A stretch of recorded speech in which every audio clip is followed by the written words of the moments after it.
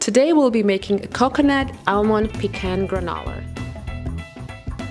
To make this granola, you will need 1 cup of unsweetened coconut flakes,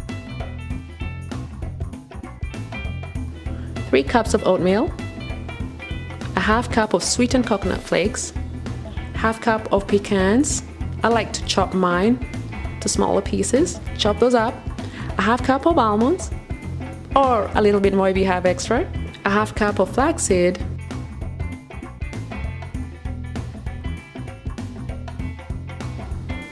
a ¼ cup of olive oil, and a ¼ cup of honey. Mix this together, break down any clumps that you see, and what you're doing is trying to incorporate all your ingredients. When that's done, take a 9x13 pan, spray that with a little bit of olive oil.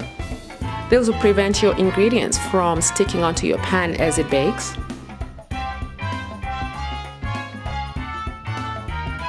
Loosely pat down your ingredients and then bake this in a 350-degree oven that's been preheated.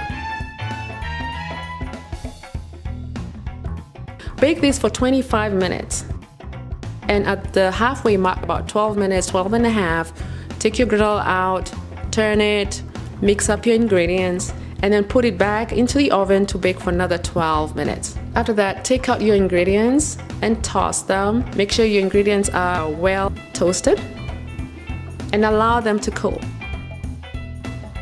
And then add your raisins, or dates if you have those. That's my little secret ingredient today, dates. And there you have it. That's how you make a coconut almond and pecan granola. I hope you've enjoyed yourself and hope to see you next time. Stay healthy and live well.